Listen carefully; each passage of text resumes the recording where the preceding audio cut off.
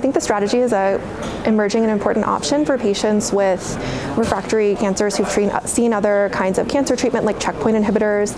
I think, again, going back to that concept of trying to re-energize an anti-tumor immune response, I think this is a really nice strategy looking at how we can do that and how we can help these patients have potentially durable responses. I think the durability of response here was really exciting and something that we'll look at in the ongoing phase 2 study. There's a specific sarcoma cohort and then a cohort including other tumor types.